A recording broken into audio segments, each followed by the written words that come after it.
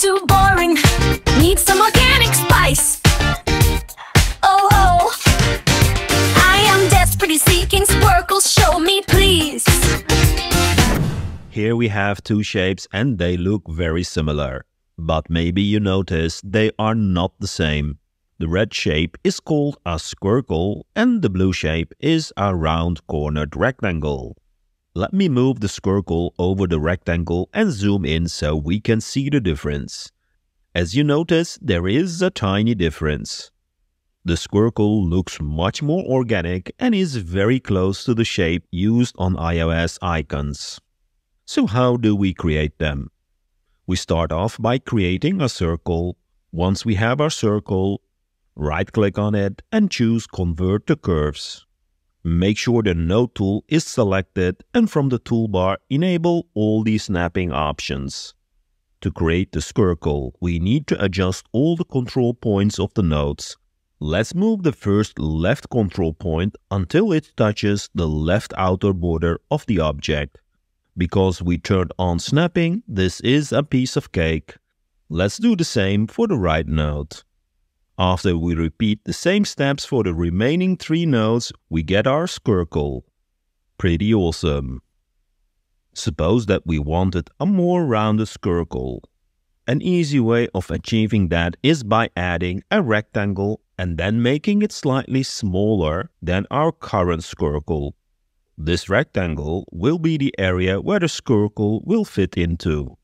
When we select our squircle with the Node tool, we can now adjust the control points to snap to the rectangle border instead of the outer border of itself. If we repeat this for all the nodes, we get our more rounded squircle. Pretty cool. Let's revert back to the more rectangular circle and paste the iOS icon vector. As mentioned earlier in the video, our squircle is very close to an iOS icon. The iOS vector is actually a smooth cornered rectangle, and if we zoom in and compare, we can see the differences. To get a more closer shape to the iOS icon, I'm going to start over with a new rectangle and give it a round corner of 23%. This is pretty close to the iOS vector, and as you can see, we need a bit more curvature. Let's convert our rectangle to a curve. I'm then going to add guidelines to the 2 nodes of the left top corner. This will allow me to add a square box for that area. Next, I will multiply the width and the height with 1.3.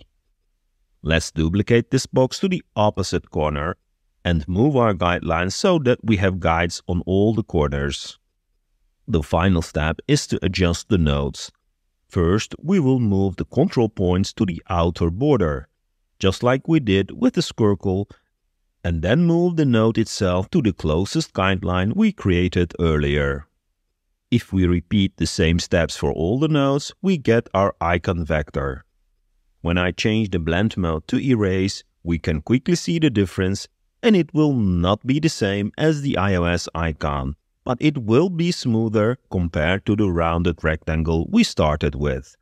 I'll quickly add that on top and notice indeed that the curve is smoother and closer to the iOS icon. By the way, here is the squircle version on top we created earlier. Let's change the blend mode to erase and compare it with our smooth cornered rectangle. The squircle is much rounder compared to the smooth rectangle we created. If you're interested in how exactly the iOS icon is created, I'll put a couple of links in the description.